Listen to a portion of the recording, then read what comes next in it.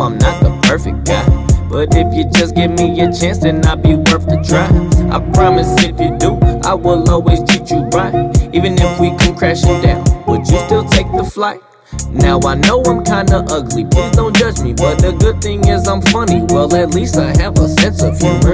And females say that I have hoes, but it's a stupid rumor. Nobody even really knows me, so I listen to them. But where was I? Oh, that's right, I act stupid, I make you laugh. You down with that? Okay, cool, then we'll have a blast. I don't do drugs and I don't smoke weed, I don't pop pills and I don't drink lean. So if those are the guys that you like, then I'm not your type and I'm not what you need.